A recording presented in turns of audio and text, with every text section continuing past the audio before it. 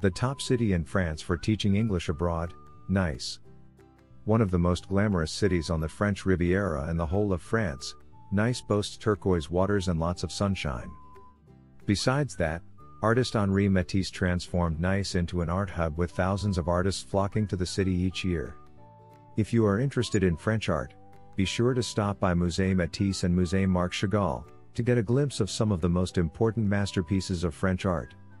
Nice is a city for pleasure, great food, the arts, glitz, and glamour all unite here.